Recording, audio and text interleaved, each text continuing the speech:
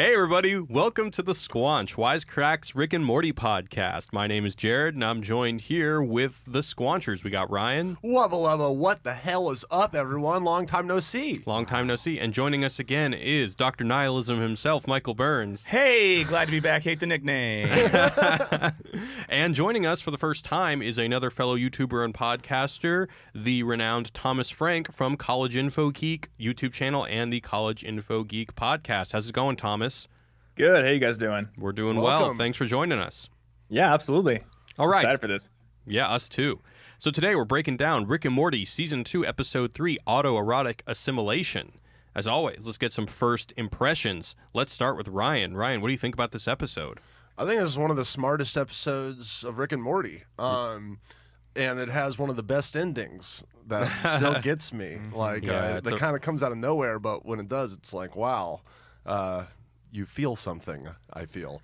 But then, that's pretty, I mean, A plus on this episode. I'm excited to talk about it. Yeah, me too. What about you, Michael?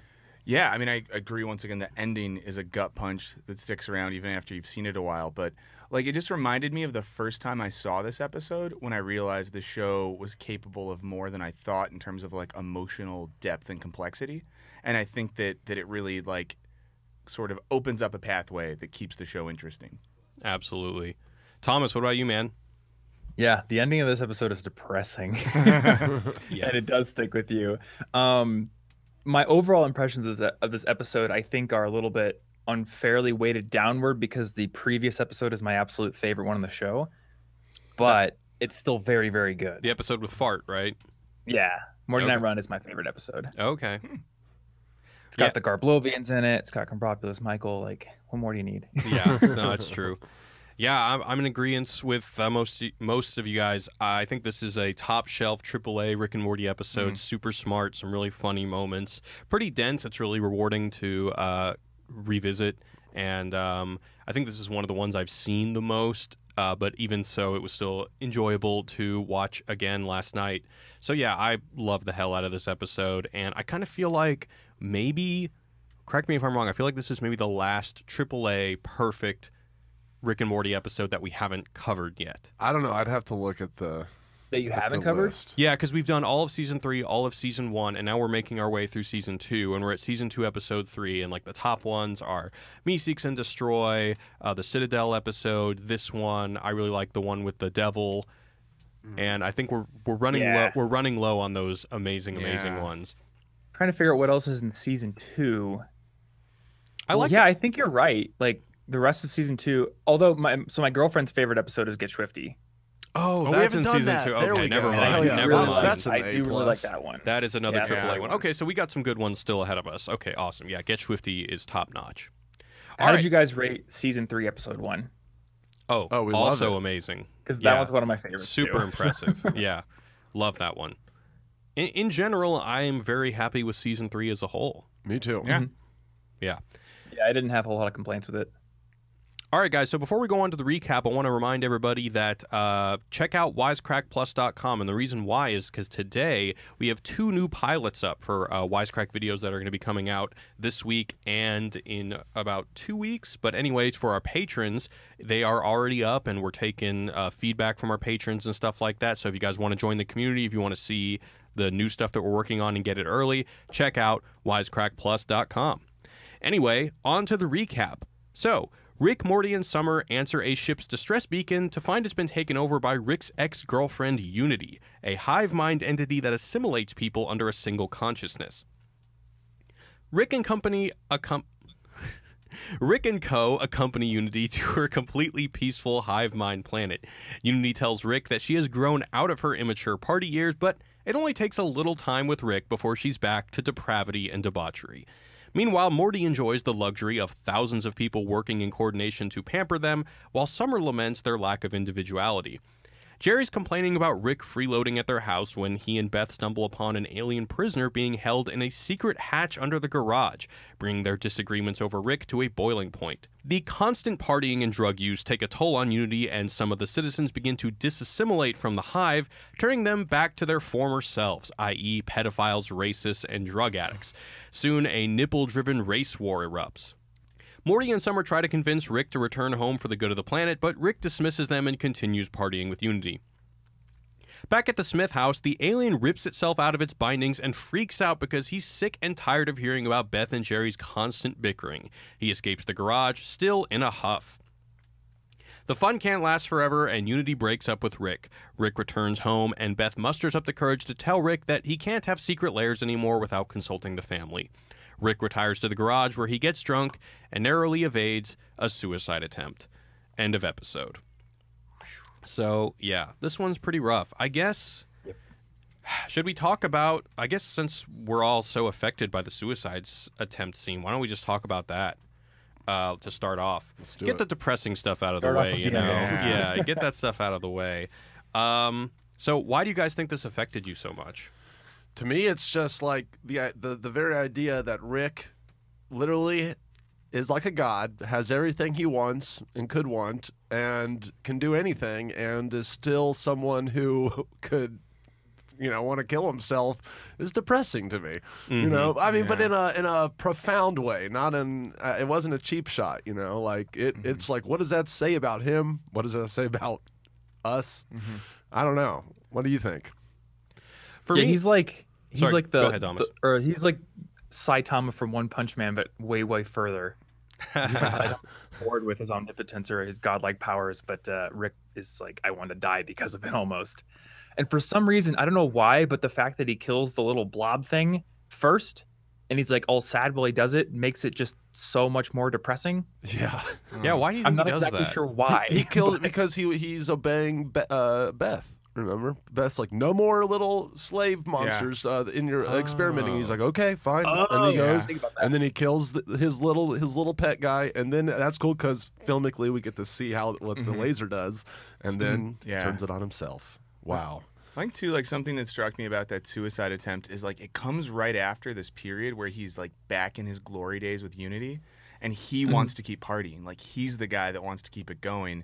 And it's like she's moved on, and sort of that life has moved on, and it makes me think of that. And like you see that in people sometimes. I think I'm around the age where a lot of people go through that, where like you look back and it's like things will never be like that again.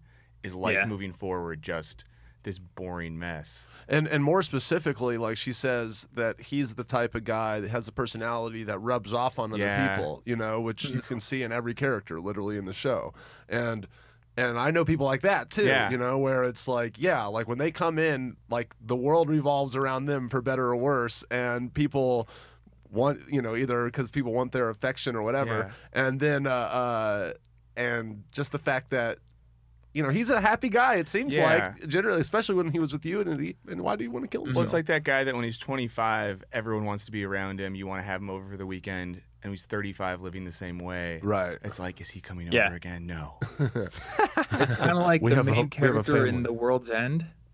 Yeah. Like he never changes. And I feel like with Rick, he realizes that he has like these godlike powers and he's so smart, but I think where he gets depressed is where he realizes like other people don't automatically like him all the time, even though he could do all those things. Yeah.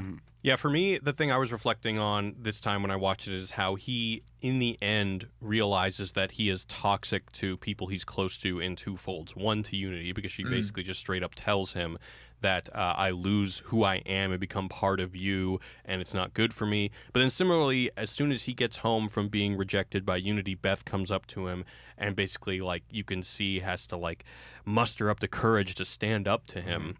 And tell him that, all right, you can't just do these things. I'm standing up to you because you're ruining my marriage and you're compromising the family and stuff like that. So it's basically just raining shit on Rick when he gets home because, it's especially two females that he loves, he realizes that he's got a negative effect on them. And so, I don't know. In a very sick, macabre way, I wonder if that suicide attempt is almost half an expression of love, kind of like, maybe my daughter's better off without me, or maybe Unity's better off without me. No, for sure. Yeah. All right, are we done being depressed? Yeah. Okay. Cool. Well, let's talk about freedom, because this is I love freedom. Yeah. Even after this episode? Oh no, I just meant in general the concept. Okay. So the big thing, and we've talked about this in a couple of our videos, but kind of the focal or the central illusion is going on here is to the movie Invasion of the Body Snatchers. So in Invasion of the Body Snatchers, kind of similar to Unity, people are being replaced with exact replicas of each other, and an alien presence attempts to wipe individuality from the face of the planet in order to simplify things and make life more peaceful. Now, the interesting thing here is that this is largely interpreted at the time as to be a criticism of McCarthyism or a criticism, ironically, of kind of communism in Russia and stuff like that. So it's interesting how you can say that one, as a reaction to communism, of a conformity of opinion under the terror of McCarthy, and on the other hand, the obviously like legal conformity under Soviet era communism. So the great thing about this episode is it takes that premise of Invasion of the Body Snatchers and completely inverts it. And instead of the paranoia of, oh my God, like what would a world where everyone is the same be like? That sounds like a dystopia. It kind of inverts it and shows us that actually, or perhaps a world in which their individuality runs amok, leads to things like race wars and stuff like pedophilia. And pedophilia and stuff like that. And even when he lands on Unity's planet, we see these shots of like everyone just watering their lawns and everybody getting along, and it's just this peaceful seeming paradise until Rick gets there. So I'm just going to read a quote and then we can kind of talk about our reflections on this. So one of Unity's people says, Summer, before I took over this planet, this man was a registered sex offender. And then Summer says, yeah, well, so what? At least he was himself. And then another person says, this one was a drug addict on the verge of suicide. Now she's a marine biologist. I had transformed life here into a paradise. Prostitutes are now scientists. The homeless are now philosophers. So, and they're then... Philosophers. Yes. Right. And then Morty has a great quote. He says, listen, Unity, I don't think my sister's trying to say that life would be perfect without you. I think she's just saying that life would be, life. I think that Thomas brought up a great point about Saitama, because One Punch Man is very much about the struggles of a life without conflict. And in a sense, when everyone is kind of united under a single disposition and a single personality, there isn't that conflict. And without that conflict, where's life, man? Yeah. Well, it's kind of like the central debate here is where, from what perspective do you judge the value of life? Because if you look at it, say, an ant colony, right? None of those individual drones really has a whole lot of individuality or freedom of expression. But as a whole, that colony achieves great things, at least from an outward view, right? So where is the value in life? Is the value defined by what you see the actual colony as a whole do, or is it the value of life defined by the individual experience of an ant? Good question. But I mean, the idea of the fact that they don't have the freedom to choose, they're not consenting in this situation, like the people under Unity's spell.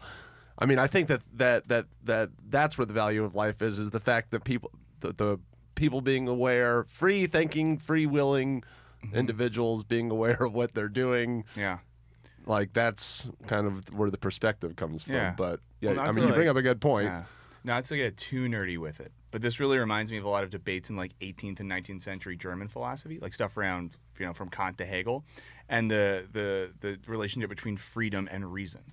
So like if reason is a consistent structure, do you necessarily have to be free to follow the patterns and structures of reason, or is freedom preferable to reason, even if it's, to be crass, like wrong? And you kind of like, there's the bad readings you might get in a freshman seminar on Hegel, where the whole point for Hegel is the unity of world spirit combines all subjectivity with objectivity in a consistent rational structure, which is a bad reading of Hegel. But I think that's like a version of what's going on with Unity. Like, is it better if everyone is following the same principles of reason?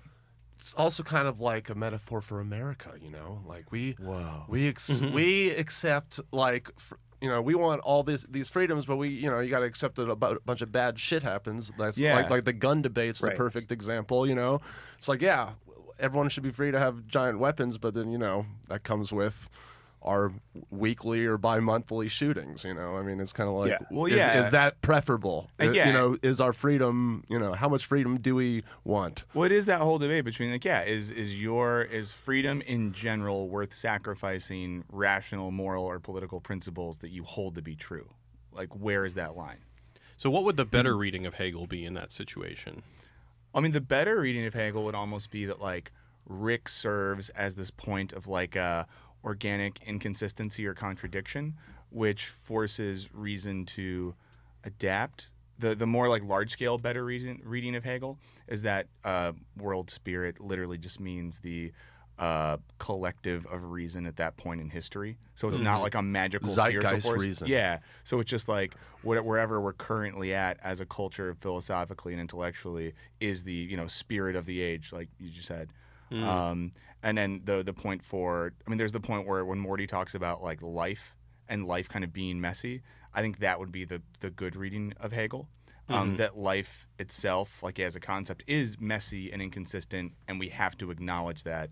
Because if we act as if life can be a perfectly unified structure, we're just going to be beating our heads against the wall. So in that reading, I know that people get angry if you use the word dialectic with Hegel without mentioning Fichte. Yeah. But so in that reading, Rick then would be doing a service to unity because he is kind of the antithesis that allows her to realize something about herself. At the end, she has this epiphany that she says, you can't change. I have no problem with that. But clearly it means that I have a problem with myself. And I'm sure there's no perfect version of me. I'm sure I'll just unify species after species, never be complete.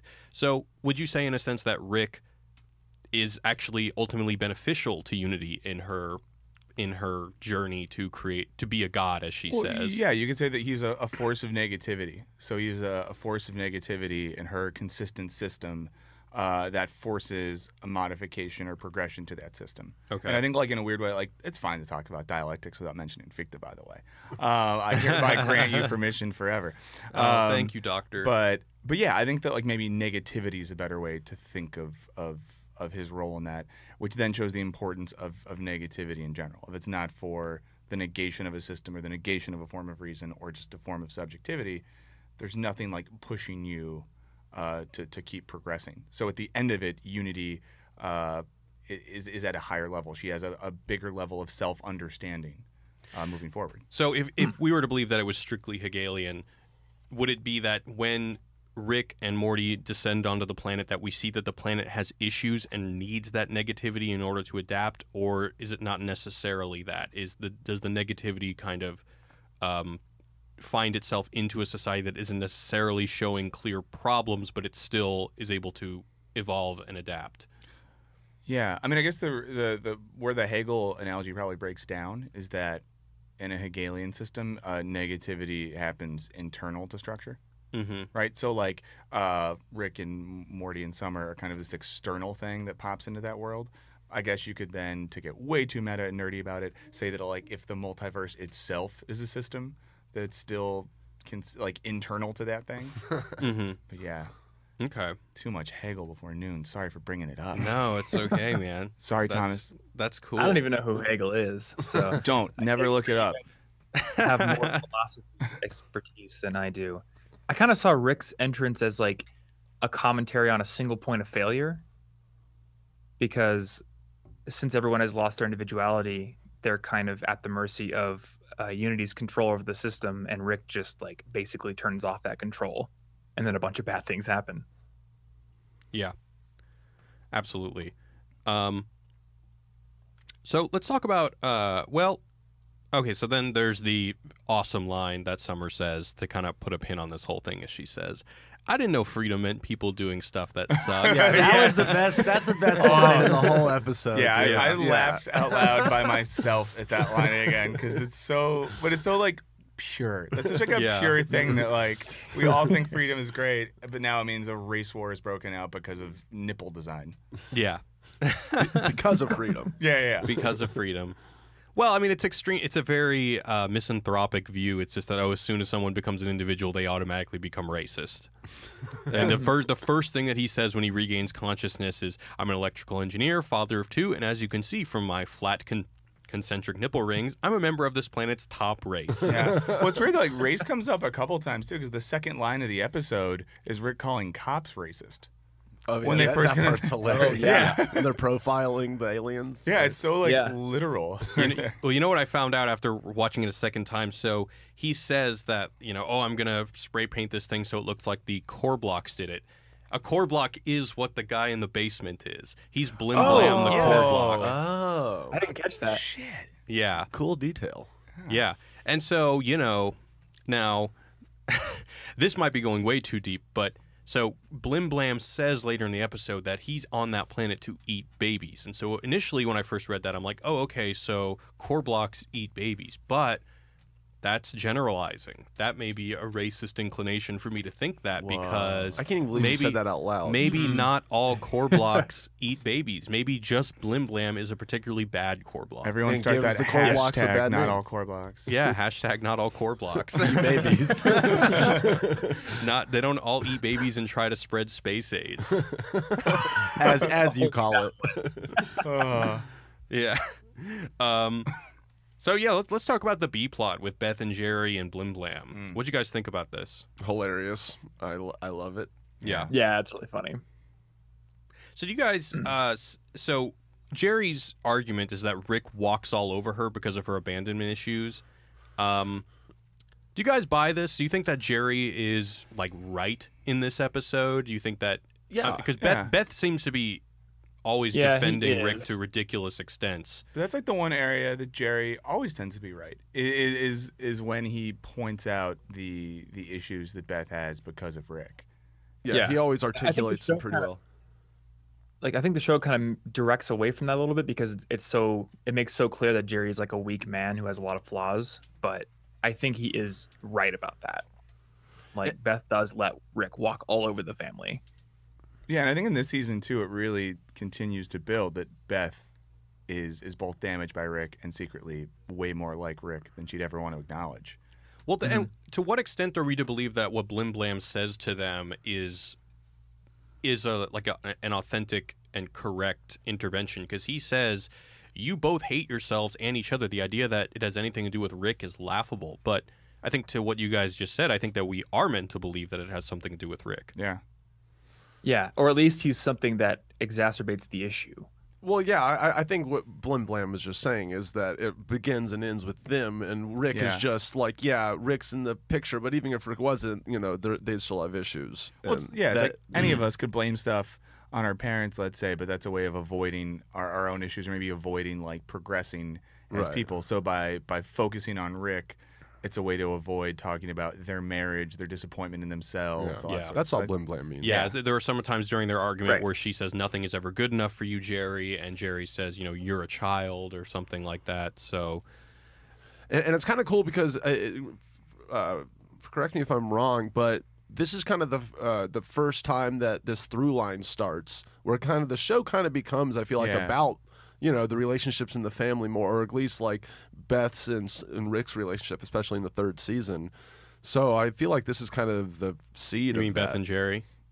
No, I mean, Beth, Jerry, and Rick. But just how Rick factors into the whole equation of the family. For sure. Yeah, it's been seeded a couple times. Let's see, even as early as the Chameleons episode, there is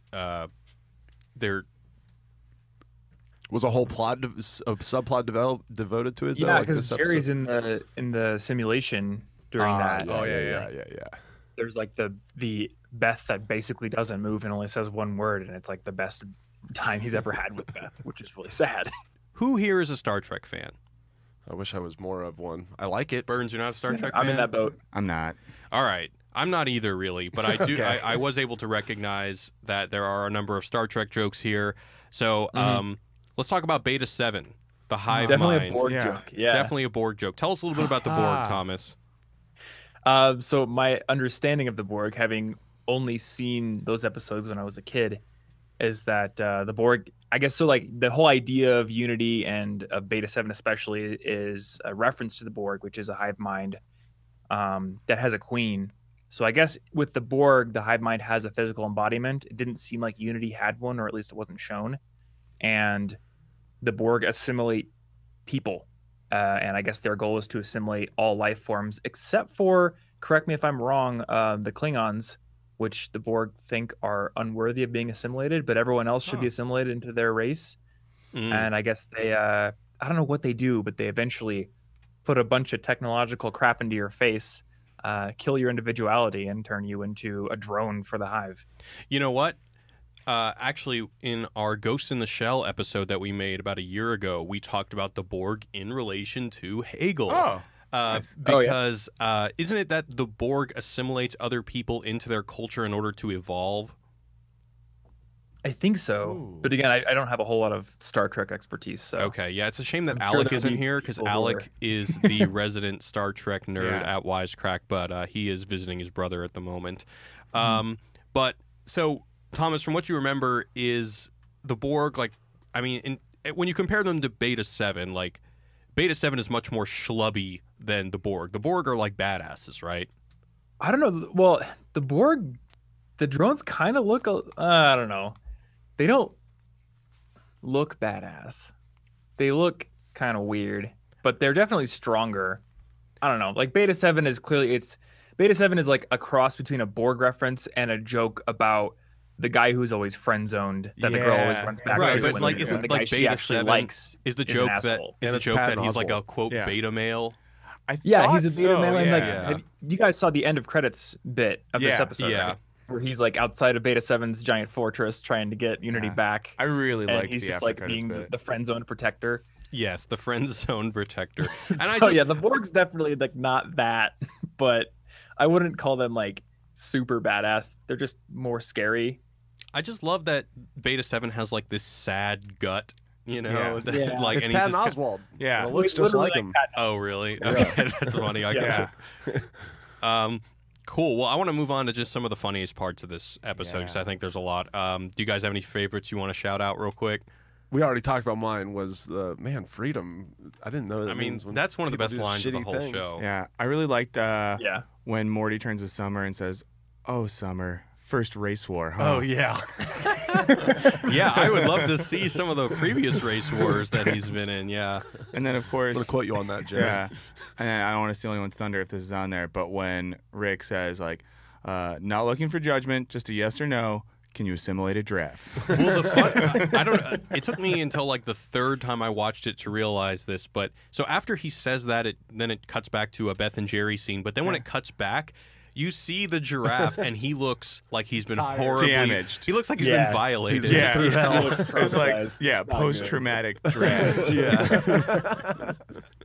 that I did not it's a notice that for a while. Yeah. Oh, another amazing moment that like was funny and also I think a good character moment for Rick is when he believes that the town next over was Yeah. nuclear bombed by Unity and everyone's Oh, cheering. yeah. And he's just like, what? You know, like that actually affects him. It's one of the few things that like, oh wow, a whole town got nuked and that it was Yeah. just a Yep. joke. Ha ha. Or when they're Oh, like, that's funny. and then there's the moment where they're like stadium banging, I think, and there's all Oh, the yeah. redheads, but then Oh, the yeah. crowd is like, "You can do it, son," or like something Because like they're all that. his father. Yeah, it's all his dad. That was wild. Yeah, yeah. You know, I'm pretty sure you can see a couple frames of his dong when he's when he's flying They because wouldn't allow that. I mean it's very amorphous. I mean it's not a very Wait, well Wait, defined when he dong. looks like Uncle Sam or whatever. Yeah, because he he's says flying? because when he specifies what costume he wants, he says a crotchless Uncle Sam outfit. And from the previous episode, they like try to get as close as they can to the line because when Jerry's wandering through the alien town, there's that weird either single alien that looks like two aliens having sex or possibly two aliens actually having sex. I don't know, but it's like just weird enough for them to allow to be on TV. We've talked about how much like there are just phallic and yonic images all over this show. I mean, even the alien that's stuck in the basement has. I mean, there are so many. Yeah. They has little testicle chin. I mean, but like it seems like Yeah. most aliens in this show have testicle chins or testicle heads or something. It's just testicles everywhere. Speaking of that imagery, did you guys notice any of that in Man of Steel if you watched it? It's been a long time since I've seen it. I haven't seen it since theaters. Man, the Kryptonian ships, like every door it's just and then like the thing they launch Zod up into the negative zone with, it looks like a giant phallus. You know, I don't know what they were doing. We don't do enough Zack Snyder stuff on the podcast because whether or not you like his movies, he definitely like tries. You know, I actually we almost did Batman v Superman for Show Me the Meaning, our movie podcast this week, but we delayed it. We're gonna do it soon though, and Ryan can't wait because he loves that movie. Bottom 10 for me. Zack Snyder is like a low effort director. I just think like he puts way too much stock into moments rather than a cohesive story. See, I think that he puts a lot of stock into moments in his first couple movies, and it paid off. You know, like those 300 and yes, it did. And whatever. Like, and then I think he just kind of tries to replicate that every time out, and hasn't but really hit with it. Watchmen and with 300, he was adapting a single story pretty closely. Yeah, he needs to do that especially more. with And Dawn of the Dead, though. Hey, I love. I'm a Watchmen apologist. I think that movie's awesome. Me too. I love that movie. Yeah. Anyway, so who here is a Community fan? That was a funny reference. 3 seasons. Did you guys medium level Community fan? Did you guys notice the Community joke? It goes by very quickly. So he cancels it. Yeah. So he's looking at the TV. He's sitting next to Unity. Oh, cancel it, bring it back. Cancel, bring it back. And then he says, they just put you, he says, like, don't waste your brain on those weirdos. You know, he's talking about Morty and Summer. They're no different from any of the aimless chumps that you occupy. They just put you at the center of their lives because you're powerful. And then because they put you there, they want you to be less powerful. Never let that happen, right? And then it says never. And, like, you see, like, it's like maybe like half a second you see on the screen, there's basically an alien version of the cast of Community looks at the screen and says never. And so I guess by saying and because they put you there they want you to be less powerful is I guess Dan Harmon throwing shade at the execs that like fired him and then rehired him. Wow, that sounds Or they now could guess just what have happened. Reference in there. Yeah. I don't know. Crazy. Man, you know one thing I wish we saw more of Jerry's awkward urban lingo. That's like it's a joke at the beginning, and then as soon as he says, "Now you're gonna keep hating this play, or are you gonna jack my steez?" And then she's like, "Now you're just making stuff up." But then it just dies. Like he doesn't do it anymore. And I was like, "Oh man, why didn't they continue with that?" Yeah, cool Dad Jerry. I feel like if they had continued, it would have gotten old. I think that's like one of those jokes where it's just random, and if it sticks around for a while, it's funny. Yeah, they certainly didn't. They shouldn't have overdone it. They probably cut one or two, and we just didn't see it. I just would have liked maybe it came up like at the end again, or maybe like I don't know, maybe the alien has the same lingo, and Jerry's able to communicate with him through like semi-ironic urban lingo. I feel like they have to use that one sparingly though, because like the cultural trope of like lame white guy that uses urban lingo wears thin real quick. So maybe it's something we like. They want to leave us wanting more rather than overdoing right. it. I want more, so I guess they did something good. I agree, but just Jerry doing it though to me transcends it because he is the ultimate lame white guy. You know? Of so course. It's like he has to do it. Yeah, it would be weird for him not to. And I think it plays better in an animated setting, I think, as well than like a human lame white guy doing that stuff. Yeah. Definitely. Like Steve, if you watch Steve Martin bringing down the house with Queen Latifah now, it is so cringe worthy. Wait, that didn't age really well? No. I gotta wait. How many times have you seen Bringing Down the House with Queen Latifah and Steve Martin? More than I'd like to admit. But why? How has it happened? Because we had it on DVD at my house, and it was just like so it's a family favorite. No, it just is it's just around the family. We have a big DVD collection. Oh my collection. God, I just remembered parts of that. Doesn't Steve Martin wear like a do-rag at one point? Yeah, he goes in and he just like walks into the club and is trying to dance. Boy. Like it's stupid. But it's not just that movie. There's like a whole. There was like that's a like a subgenre. It was called the '90s and early 2000s. Yeah, exactly. Yeah, it's called a trend. Yeah. So on the subject of Jerry being kind of like the I don't know, the weak man or the beta man, or like the ultimate like suburban white guy, I just started watching Archer last night and realized that Cyril's voice actor is Jerry. Yeah. And it fits so well. Yeah, but he's I wonder amazing. if Dan Harmon picked that voice actor specifically because he was almost trying to like write a Cyril into the show. Oh. Well, Chris Parnell's just a funny guy too, because that's who does it, right? Yeah. Is that him? Okay. Yeah, Fun trivia fact: he grew up a mile away from me in Memphis, Tennessee. Wow. There you cool. go. Oh wow. Cool. Never met him. So that's though. where funny guys with great voices come from. Oh God. Oh. Thanks, Dr. Nihilist. No. You know what? Fuck off. I take it back. Rewind that. My favorite comments that we've gotten recently is that Ryan has a fat voice. you know what I'm talking about? I read People that see Ryan and they're like, wow, I'm really surprised he's not fat. He has a very fat voice. So Ryan, your voice needs to lose weight, bro. I'm trying to imagine you as just like morbidly obese now. Keep talking. His eyes are closed, everyone. All right, does anyone else want to bring anything up before we move into the mailbag about this episode? So you guys asked about the funny things. Yes, go for it. I just love when the cone nipple guy calls the other guy a ripple nipple bastard. Oh, and he said, yeah. We see like the racial epithets. He called one of them, the guy with the target, the target nipples, called the guys like a knife nipple jackass or something like that. And then, oh, sorry, go. Oh, I was just gonna say this isn't really funny, but the way Rick says "dumb" when Summer's like, can you do it for me?" He's just like, dumb. I love that. Oh, yeah. And just like he's in like a sombrero with like, with like bullets. With like a mustache. Yeah. That's pretty incredible. Yeah. And I do like the moment at the very end, I guess, where we learn that he just wants to cure space AIDS to market it and make money. A little pharmaceutical exploitation reference there. It's very balanced how Blim Blam tells them that, yes, you're both right. Yes, he wants to cure space AIDS, but it's not for benevolent reasons. It's because he's an asshole. Yeah.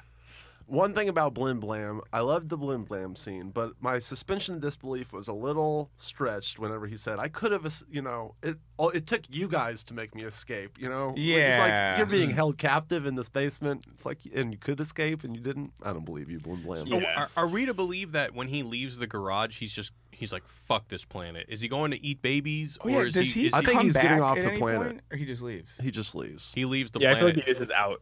Because he's just like, fuck these two people. Humanity isn't even worth destroying. I don't even want to eat their babies. Yeah, he's very disappointed with the speed of a suburban garage door as well. That really seemed to be I think the slowest door ever line was just kind of like thrown in there and maybe could have been reworked into a little better joke. I don't know. Yeah, because he had just said the worst about them. And then he said slowest door ever. It's just like the same joke. The middle finger helped though for me. Like slowest door ever, and then like the middle finger.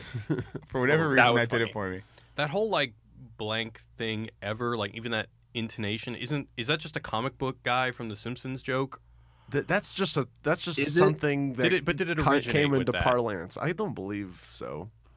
Yeah, I don't know. You know what I'm talking about? To me that makes me think more of like I always think of like the Clueless world when I think of that, of something like worst something ever.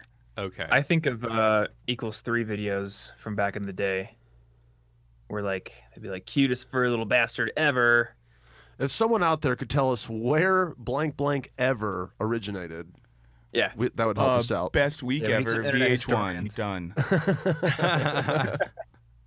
Well, more than just the blank blank ever, it's that the way he says it, because isn't the comic book guy just like worst convention ever or something like that? That was a good. Oh, thank you. That was nice. Thank you. I'm good at like getting my fat voice out. I was gonna say you sounded like husky, not fat, like bigger. But when I look at you, I'd be like, oh, but he should be that big. Okay. Like, Whereas Ryan's voice is just always morbidly obese. Yeah. 200 pounds over.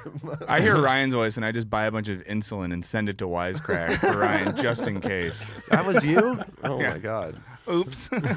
Secret angel.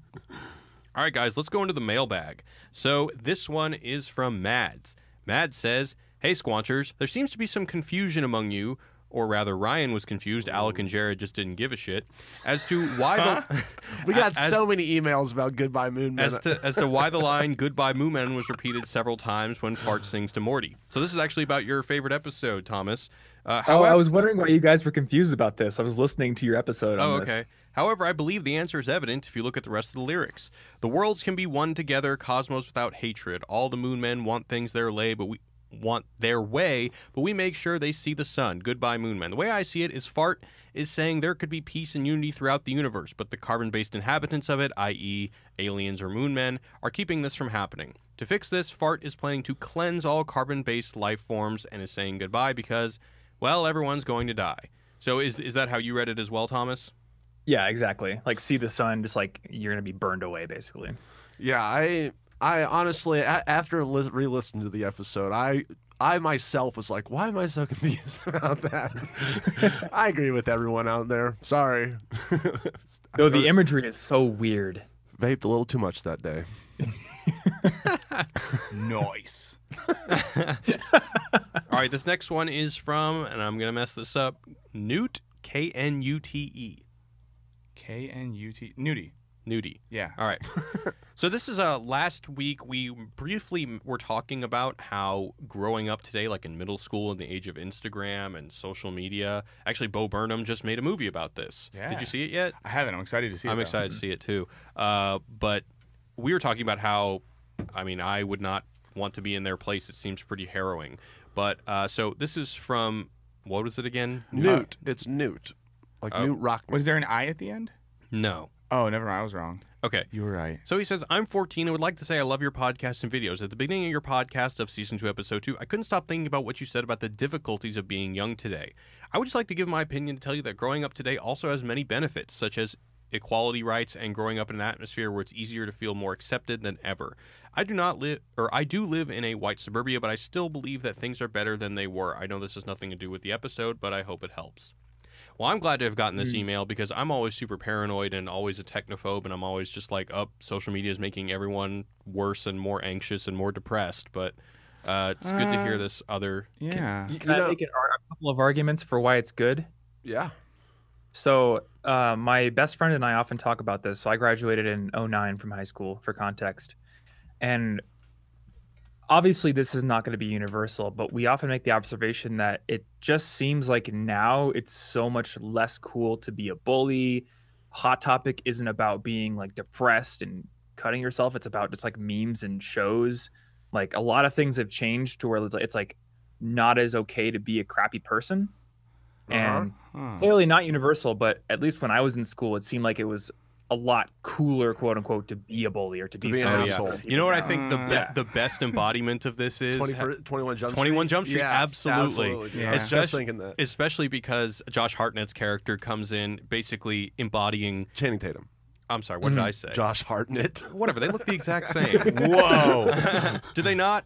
I just think Channing Tatum's so much better. Probably. Yeah, he goes and he's like, you just got to beat the shit out of somebody on your first day of school, and everyone will respect you. Right? And then he punches someone else. Those were the social rules when I was in high school. And then like Dave Franco's like, what the fuck, dude? What the fuck, man? Yeah. And then he like calls him gay, and he's like, whoa, that's not cool. Like he actually is gay. And you know, it's like it's cooler to be sensitive. Can I be the downer on this one? Yeah, please. I'm sorry for what was the guy's name who asked this question? Newt. I don't know. Newt. Okay, man. I don't want to be a jerk to you, but the one thing though I'll say is when I was growing up, like there weren't literal Nazis in the country, and there were. No. There were literal Nazis, but like Brothers. the way in which like that stuff, it's weird. Like it's like less. There's certain words we can't use, and identity stuff is way better. I totally agree. But we also live in a world where like there's like colleges now where like people show up with their assault rifles and walk around to like prove their rights. We have like alt-right groups and like stuff like that are way more visible than they ever were before. I don't know, man. I think that if you go back in time, there's been shit like that throughout. You're just saying it's way more visible. The internet makes it more visible and allows it to. Yeah, I definitely agree with that. That we all are more aware of the shitty part of our society, and that's kind of a weird thing. But I feel like it's easier to be accepted all around. So like stuff like gender, race, way more easy to be accepted. But if you're also just like real far out there, that you can also find spaces like of acceptance. Right. That's the problem. Terrorists. And I've even seen where this like people can be validated no matter how bad their views are, because people only need a few other people to validate them, and then they will be defensive against the people who come against them rather than just slinking back. But whatever, Newt's a good guy, and I know he's out there fighting for good stuff, right, Newt? Well, and Jared, you talked about the Bo Burnham, right? The kind of have the 8th grade movie coming out that is about this, and he was on the other day on the H3 podcast, and he kind of touched on this, on how and I found it to be true too, that like younger kids don't like, they're actually way more self-aware about this stuff than I feel like we realize, and it's really like 30-year-olds with that are the most fucked up about social media and stuff, because we're we're kind of, we didn't grow up with it, and it's kind of like this, like our perspective is we were saying, oh man, these kids must be fucked up because they're growing up with this stuff, when in reality they're aware of that, and they know they're aware of what though. They're aware that they obviously didn't grow up without it, but they're aware that this stuff is screwing with their perception. I do feel like that. Yeah, and we grew up with some people even are. like cable TV and the early internet, and I think like you go back every generation, there's always a cultural paradigm that the generation before is like, Right. oh, how are they going to turn out okay? The way I think about this, and I think the thing that I was mostly talking about here is like, you guys remember? Did you ever have during like Valentine's Day? They had like certain kids would get like carnations. Did you guys have that? So it was like we had little Valentine's Day cards that were passed out. I don't know about carnations. Okay, so in my school, it was that basically like on Valentine's Day, like the week leading up to Valentine's Day, basically like secret admirers or whatever would buy like these chocolate carnations for $1, and then at Valentine's Day, like the teacher would basically like announce who got the carnations, and of course all the popular people would get a shit ton of carnations and the not popular people would get none. So I think and of course like for people that were not popular, including myself, that was just a humiliating day every single time. I feel like with Instagram and stuff like that, that phenomenon is every day because because like your popularity or how desirable you are is quantified with likes and shares and hashtags and all that shit every day. Yeah. No, so I think you're right. Like in a certain way, back in the day, our bullies were like analog. So like I don't know, when I got shit for stuff in school, and then so you'd go to school, you get shit, and you go home and you're away from it. I couldn't have imagined being like in 8th grade, getting shit at school, going home and checking my social media and having those same people, but maybe even around the world, also giving me shit. Yeah. Or just like, you know, like, oh man, you can't come to my party unless you have over 500 Instagram followers. Like, imagine... I doubt that actually happens. Oh my god. Yeah, I guarantee you that happens. Like, but I go to Calabasas. Some party is like that. Yeah, I'm sure. Because like you were saying so earlier, I did see recently a story about a mural on the side of a building, and some company had blocked it off, and you can only take a selfie in front of it if you have 10,000 followers or more. Dude, even at VidCon, at VidCon, like you would get messages that like, oh, come to this exclusive party only if you have over 1 million subs. It's like, oh, come on. Yeah. Whoa. That's hilarious. Did you go to that party, Thomas? No. Why not, Thomas? Kidding. Because I don't want to go to a party where that's like front and center, like it's so exclusive, you can only come if you have 1 million subs. Like I don't want to be. Well, it's like even if there are cool people there, I don't want to be in that environment. I would rather like meet a cool person, just like I don't know, at a hangout room or something. I don't know. Well, for anyone who sees Sorry to Bother You, there's a fun scene about how VIP rooms suck. So yeah. Yeah, I mean, I hear you. I also think that probably Thomas, you and I would probably not even get recognized in that party. I don't think that the people who are into that party are probably into our content, but maybe I'm wrong. No, not really. I got recognized like twice at VidCon this year. Yeah. The funny thing is I got recognized far less this year than last year, even though last year my channel was half the size. It might just be the people that go to VidCon, who are all wonderful people, I don't know, but if you're listening. Did it feel like VidCon was more sparsely populated this year? I actually didn't go this year. I went last year, though. Oh, you didn't go this year? Ryan I was was there. there. What'd you think? Well, I hadn't been there the years before. Felt pretty packed to me. I mean, it? it Okay. might Maybe it also just wasn't been around as much. maybe there wasn't as much security because like last year there was on the that weird. Never mind. Did you go to TanaCon? No. What? All right, moving on to the next one, guys. Nacho Con this year was crazy. You all missed out.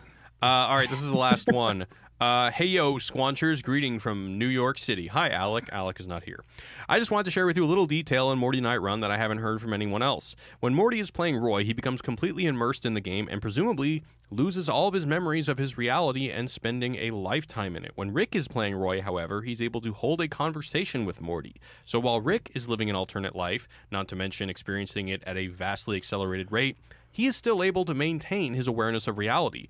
Whether this was intentional or a nod to Rick's unmatched intelligence, I thought it was a fun little Easter egg. Keep up the bomb-ass work, from Nico. That's interesting. Hadn't thought about it. Well, he obviously has played the game a lot, you know, because he's fucking. What do you say? Crash his score or wreck his score? He's like he takes him off the grid. Wreck your Roy score. Yeah, yeah, he takes him off the grid. He's about to burn his social security card. Whoa. I did notice how Morty's eyes go into the back of his head, and then Rick is just able to talk to him. Yeah, it was kind of weird. I didn't really think they were trying to make a huge statement about it. It was more just like I don't know, like making the exchange funnier. It's a fun detail, though. It is Yeah, fun. that really is. And yeah, more to Thomas's point. Yeah, there's Crumbopulous Michael. There's the Moonmen song. There's the Roy game. It's a good episode. Solid. It's a solid favorite, Thomas. I'm sorry we couldn't have you on for your favorite. You just missed it. That's all right. You guys didn't know. And the Garblovians are just the best. They make the best noise. Yeah. All right. Well, have any of you seen the little what is it? Five Nights at Freddy's sort of tribute they did on YouTube? That Rick and Morty did? Yeah. I did not. Is that new? They've done some pretty good little animation shorts. No, they did it as like a teaser or an in-between thing between seasons 2 and 3. So they've got that, and there's also a Meeseeks pixelated art fighting video on the Adult Swim channel. Both of them are great. Huh. Oh, I'll have to check that out. The last Rick and Morty thing I saw was the April Fool's joke with the Australian, the Bendigo thing. That was fun. That was fun. I need to see that one still. Pretty weird. Anyway, so before we go, just want to remind you guys, if you want to check out our 2 new pilots, head over to wisecrackplus.com. Included in those pilots, we also, Michael is, he's just started a music podcast. We're still ironing out the kinks and everything, but that should be launching soon. Please listen to it when it comes out. Thanks. Yeah, we're going to upload the current cut onto Patreon, so if you guys are interested, you can give us your feedback. We're always looking for feedback from our patrons, so if you want to join, it would be much appreciated. Before we go, also want to tell you guys, please check out Thomas's podcast, the College Info Geek podcast. Thomas, what I did not tell you is one of our interns this semester is a huge fan, and when she thought that you were coming in physically, she kind of geeked out. I had to tell her, unfortunately, you're not going to be making it physically. But she said that you saved her ass in college. So, that's awesome. Yeah, making a difference. So anyway, glad I could help. Check out Thomas's podcast. Check out his YouTube channel. Our collabs together have been some of the most successful ones. I don't know, something about our audience meshes. I don't know what it is. We're all a bunch of geeks. We're all a bunch of fucking nerds. All right. Where can we find you guys on the internet, Ryan? You can find me on Ryan's Game Show and Ryan's Shorts. This week, I had a collaboration with Wisecrack. We put out a HQ parody called WQ. And it's hilarious. I loved it. I watched it twice and laughed both times. Good. Michael. Oh, you on Instagram, Michael O. Burns. Twitter, Mick_O_Broin. Listen to the Wisecrack music podcast if it comes out. Yay. Yay. Cool. And Thomas. Instagram, Tom Frankly. Same with Twitter. And then collegeinfogeek.com. Cool. I'm gonna catch those All right. stories. Well, thank you so much for joining us, Thomas. We got to do it again, especially if there's a movie that you really dig. You should come on the movie podcast. Yeah, for sure.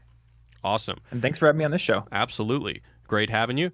And that's going to wrap it up for today. So thank you guys, and squanch you later. Wubba wubba dub dub from Hollywood, California.